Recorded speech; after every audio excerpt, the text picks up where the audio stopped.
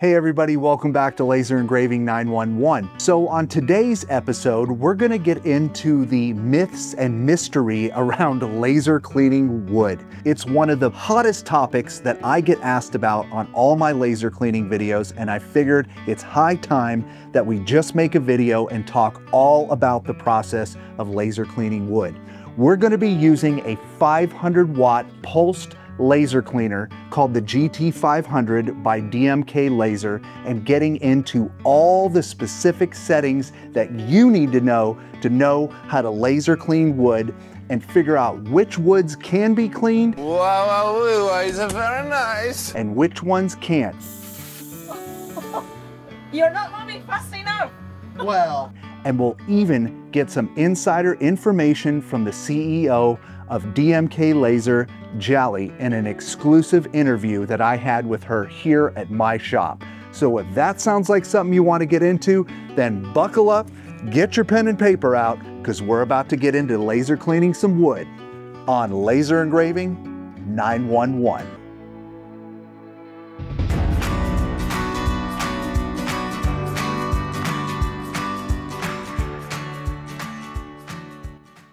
All right, so first things first, I thought we'd do a little recap of what laser cleaning is. For those of you that have not watched my other videos on laser cleaning, you can check those out here or here. Laser cleaning machines like the Gt-500 we're about to talk about uses high pulses of light energy to remove or ablate the surface or contaminants of various substrates in a very controlled way. And it does this because it has the ability to control the power, the frequency, and the pulse width, and also the shape of the beam to accomplish this. So it can be very hard or it can be very gentle. The reason that this method is preferred for some substrates over chemical stripping or sandblasting or water blasting or ice blasting is because you can tune it so well that you can remove very thin layers at a time without harming the substrate underneath with the right settings. So that is basically laser cleaning in a nutshell. All right, first let's do a quick overview of the Gt-500 from DMK. It's a 500 watt pulsed laser cleaner. It's very compact. I can totally lift it up if I have to and put it in the back of my truck, although I would recommend having a second person. my back. Oh, my back.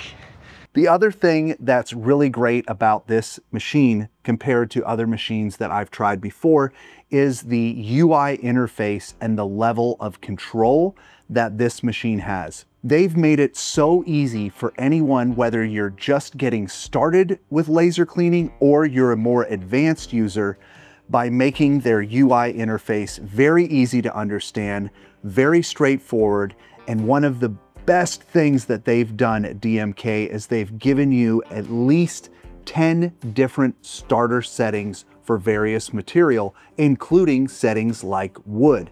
And we'll talk about settings and all those different parameters later in this video, but it is so nice to finally see a company that has taken the time to really dial in these base level settings in a pulsed fiber laser cleaner like the Gt-500. This 500 watt pulsed cleaner is a powerhouse. Whether you want to be gentle with it, whether you want to be really aggressive, going from a 300 watt pulse machine to a 500 watt pulse machine makes a huge difference, not only in the power that you have, but also the time in which it takes you to get these jobs done.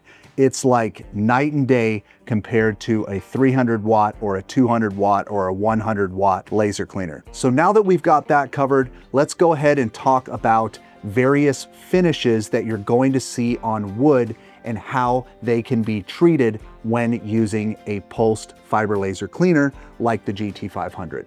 Let's get into it. All right, now what I think is really important that we talk about is the various types of finishes that you're going to see on different types of wood, whether it's a piece of furniture, whether it's a door, whether it's a cabinet, whether it's some kind of historical item that you're trying to laser clean. It's really important that you understand what the finish is made from. So what I mean by that is there's oil and petroleum-based finishes and there's water-based finishes. And that matters a lot when it comes to laser cleaning. If you've got an oil-based or petroleum-based finish, which usually is a lot of the older, more historical finishes before water-based finishes were invented, the laser cleaner is going to strip that stuff off so nice and so clean. It's gonna be like all the cool magic videos that you've seen out there of that finish just coming off.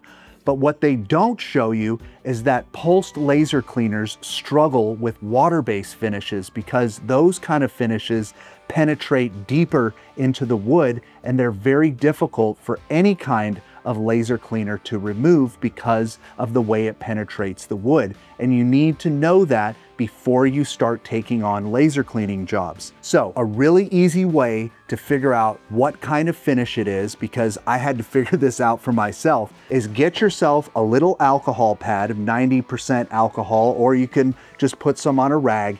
And if you rub that alcohol on an oil-based varnish or finish, it's not going to have much effect at all, and you just really won't affect it at all.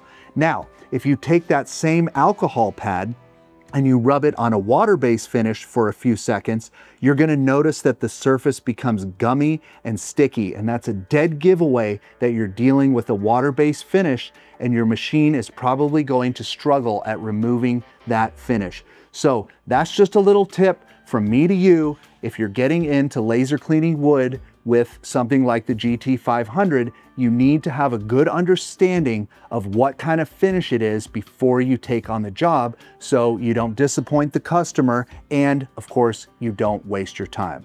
So now that we've got that little tidbit out of the way, let's move on to the next section. There is a lot of myths and a lot of misinformation out there about cleaning wood, and I hope that if there's one thing you get from this video is that I'm not saying that every single surface can be removed using a laser cleaner. There are going to be different substrates and different coatings on wood that are going to be either impossible to remove or take a slower time to remove, or they're going to go lightning fast and totally blow you away at how efficient these laser cleaners are. But what it really comes down to is your power, your frequency, and your pulse width, and the shape and size of the beam coming out of your laser cleaner. The Gt-500 has all those features dialed in very, very nicely. But for a better understanding of those settings, I think right now what we want to do is jump over and watch a few tidbits from my exclusive interview with Jally from DMK. She happened to be in the area and she came by the shop and we got to play with the Gt-500, and then I asked her to sit down so we could specifically talk about some of the mysteries and get to the bottom of all these three settings to help better explain it to everyone out there. So hopefully by the end of this video, you'll have a better understanding. So let's go ahead and dive into that really quick, and then we'll come back to talking more about laser cleaning wood. Thank you so much for coming out all the way here. It's my great honor. Let's talk a little bit about frequency and pulse width. We've got our power, we've got our frequency of the laser, and we've got our pulse width, and that's what you're gonna find in any pulsed laser cleaning unit. Your power is your power. It's the power every second you gave this power in total, the energy you gave out. Right. So every second, 500 watt or 300 watt maximum you can get. Right. Of course you can get less, but you will never get more than that because Right. this laser designed for. And for the frequency is that how many pulses you have per second. You have maximum 500 watts per second, and you have maximum how many pulses? Maximum. So when you say pulse, you mean let's pretend the laser. Yes. Let's Bullets. pretend the laser. Yeah. Bullets. It's like bullets. Pretend the laser source is here. Giving bullets. It's cut. One shot is coming down. Yes. How many per second? That's your frequency. Yes. How fast? So if you have a low frequency, You put 20 kilohertz, so it's 2,000 bullets every right. second. That's correct. And that's why I was asking, let's go very 700 kilohertz, 7 million bullets every Almost second. a solid almost a solid. So that's become beam. like CW. Right. Because you have so many bullets and then you work like a CW. That's Right. easy to burn. So you put less bullets, so that's very low frequency. I like that we're using bullets. In my mind, I'm imagining the stormtroopers from Star Wars and their, you know, their laser guns, and then they've got fully automatic. And when you raise your frequency up, you're almost in like fully automatic. Yes. You're really shooting those out as fast as possible, almost to where it's a continuous power. Right? And so when you slow that down, it's boom, boom. So the pulse width duration is every single bullet explosion, how long on the surface. Okay. If it's 500 nanoseconds, means that the laser stay on the surface 500 nanoseconds. If it's 100 or 50 nanoseconds, means it's really quick. The bullets explode in just 50 nanoseconds and left. Right. So then, based on this single definition of the power, frequency, and duration, then you know generally for material wood, very sensitive to the power. Very sensitive. Yeah, very sensitive, because if, or some, you know, galvanized material, you don't want to hurt the base, the second layer, you just want to take off the first layer. Right. So then you need to work really gently on the material.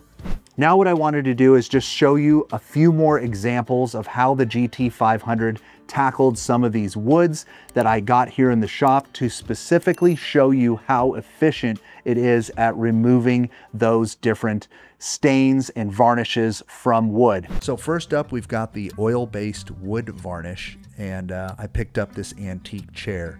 The laser just vaporizes the stain with ease, revealing the nice, clean wood grain beneath. Perfect for any antique restorer or furniture restoration, as long as you got that oil-based varnish. And here's the settings that I used to clean this chair. All right, next up, this one's a tough one. Thick white paint on an old clay brick. While this process is slower, the laser lifts the white paint clean off while preserving the brick's natural texture. And here's the settings I used for this brick. Now we've got some rusty antique hand tools that I picked up just to show you how effective the Gt-500 is. The laser strips the rust off so fast because you've got 500 watts, but it leaves the age and character of the metal intact. And here's those settings. But like we talked about, not every test is a success. This picture frame with water-based stain didn't go well, just like we talked about in the video. The laser has almost none to little effect here, and I'm using the same setting that I used on the oil-based varnish in the beginning of this montage. Next up, we've got a grimy aluminum cookie sheet that I've had here at my house that I figured, why not get all this grease and grime off? This kind of gunk is super easy for the Gt-500, and here's the settings I used for that.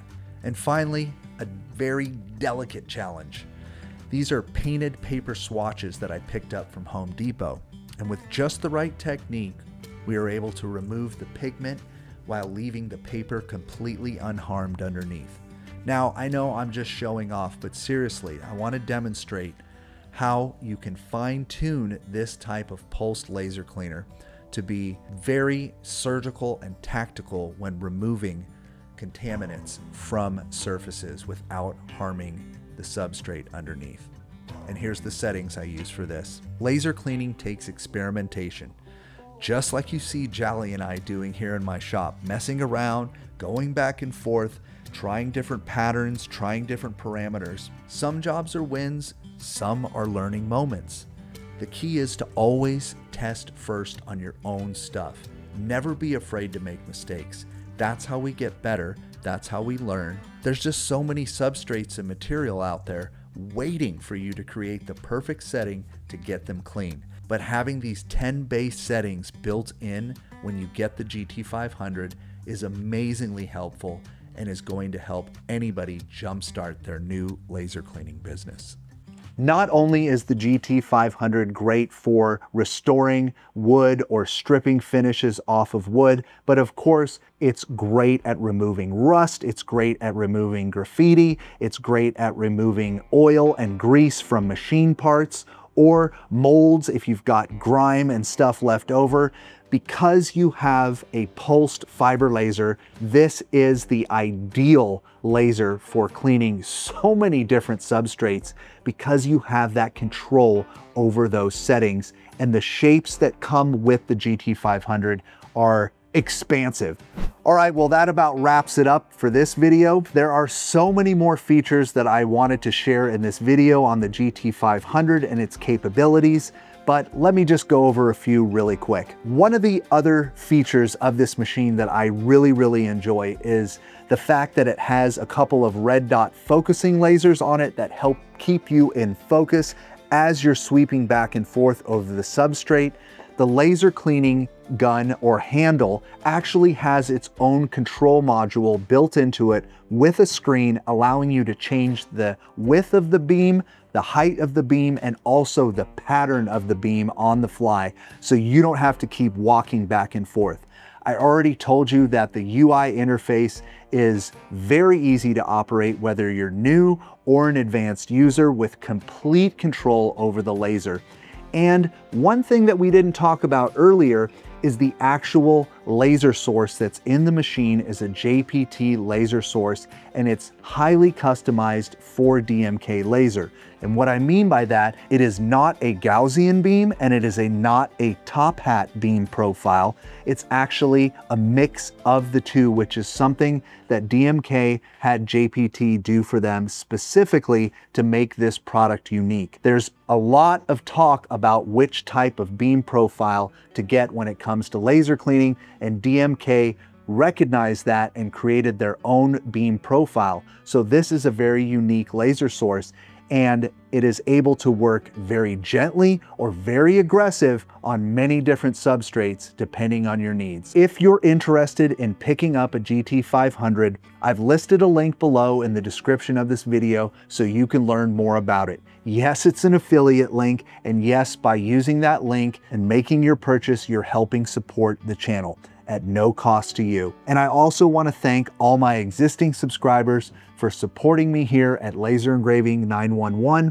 It means a lot to me, and I couldn't do it without you. Hey, if you're not already subscribed to the channel, hit that subscribe button and throw a like on this video if you enjoyed this educational content. So until next time, we'll see you around on Laser Engraving 911.